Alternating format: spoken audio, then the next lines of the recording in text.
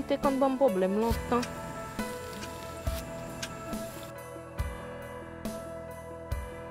Regardless of how we're living with our conditions on the outside, emotionally affect us all the same.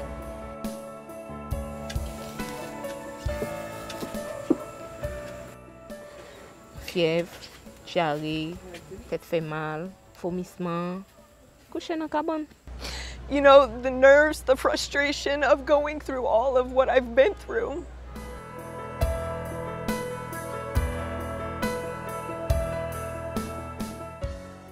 Et puis pied a capable changer couleur tout, il cap décaler. Knowing that I'm dealing with something in the United States that millions of people are dealing with. Pas kounya. Kounya non. But I've never been able to see just what the rest of the world is dealing with. How they maintain, how they cope, how they live. Et moi te travail clinique là, ça fait longtemps.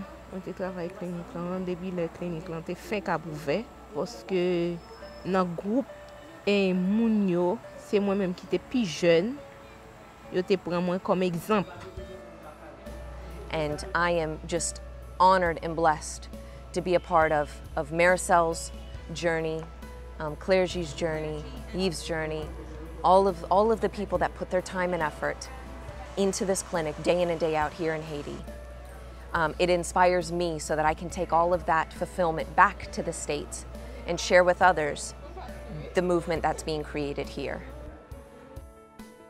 C'est important pour moi parce que il change la vie un peu. And to be able to share my story with the world, my passion, my purpose, encourage others that they do the same.